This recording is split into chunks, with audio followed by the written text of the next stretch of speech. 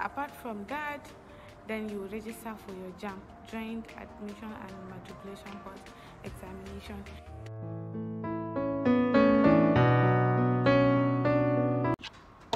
Hey guys, good afternoon. It's Monday afternoon, and you know how Monday used to be very busy for students, not just students, and for everybody. So we have several lectures. I was out since 9 p.m. and I said, okay, we're done for today. And I said, okay, let me use this opportunity to make my first video. Oh my God! Wow! If you're new here, don't forget to like, subscribe, and turn on my notification. And today I'm going to talk about the requirements you need to apply for radiography in Federal University in Nigeria. So first of all, I want to advise you, before applying for any course, you need to know deeply what you want to study. Like, okay, you need to sit and think, what am I good at? What inspires me? What am I passionate at? Okay, if I want to study this course, I want to do it, like I want to do it for real. So need to know what you want to study, then you make a research on that. If you make a research on that, you make your mind on, okay, I want to study this, I want to study that.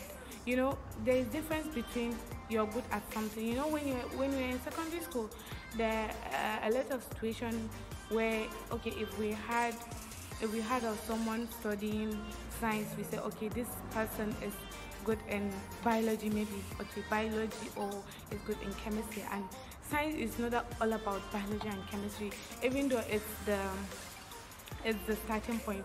And there is this thing, okay, don't just think what you're into. For instance, you're good in biology and chemistry, and you're poor in mathematics, and you say, okay, I want to study computer science. You know, computer science, when someone hear computer, okay, I can deal with computer because we're in this era.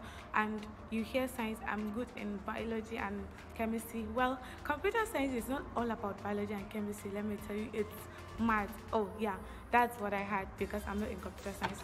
So you need to know what you're good at, do your research, then after that you should ask around. It's very good when you are into some course, when you're going to set something for your future.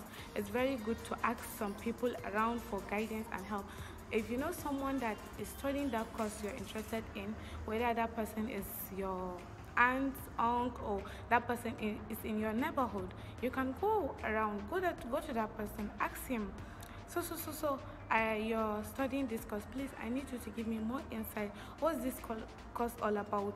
What do you guys do in this course? Like, I want to know, because I want to start setting for my future. This is not a secondary school thing that you just go, maybe you're good in, you're very brilliant, okay, they will take you to science part, or maybe you're not that good with books, okay, I'll go to art. No, this is not secondary school. This is future, you understand? So apart from that, then you should try to know the course you will register for your O-level. You know, in my school, I don't know for your school, but in my school there's nothing like career and this guidance and counseling, something. There's nothing like that. Surprise, motherfucker. So if you're going to study maybe agriculture, then maybe you won't even register agriculture in your O-level, and you know, they won't accept you, they won't clear you. So you need to know what you should register in your O-level. So the basic courses that you need if you want to study radiography in Nigerian university is, the basics are 5: is biology, chemistry, physics, English, and mathematics. So you need to have these 3 subjects. You need to have these 5 subjects. Yeah, you need to have these 5 subjects. You need to pass it for you to be cleared. And apart from that, then you register for your JAM, Joint Admission and Matriculation Board examination, because in Nigeria, in federal, there is no way you can get admitted in any federal university without a JAM number. So, and JAM are only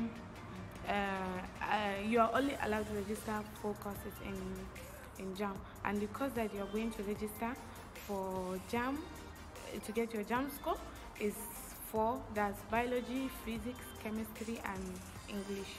You will register this course, and hopefully, you know, there is this cutoff mark for any university.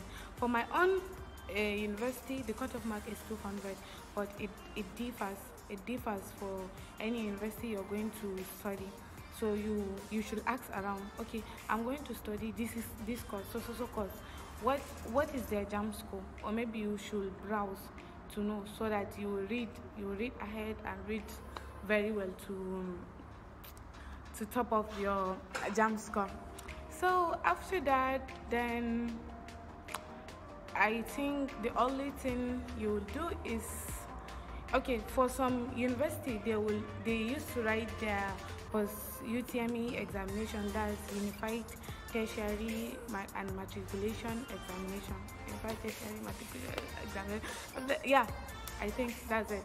UTME, post UME. Then for us, for my university, you just go for your screening. I think you pay 2,000. During my time, it's 2,000. I don't know for now.